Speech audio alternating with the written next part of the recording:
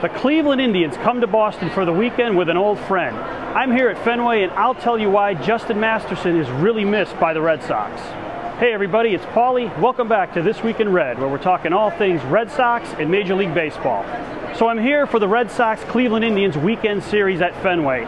And today, old friend Justin Masterson returned to Fenway to pitch against Daniel Bard and the Red Sox. If you'll remember, in 2009, Masterson was traded away to the Indians in order to acquire Victor Martinez from Cleveland. And it was a big move for the Red Sox getting Martinez, but looking back, it might be an even bigger loss to have Masterson now pitching for the Indians.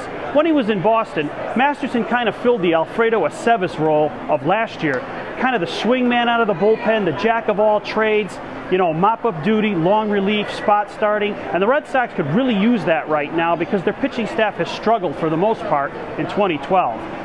But Masterson's in Cleveland now, and you have Daniel Bard coming out of the bullpen to be a starter now in Boston, and those two matched up in this game today.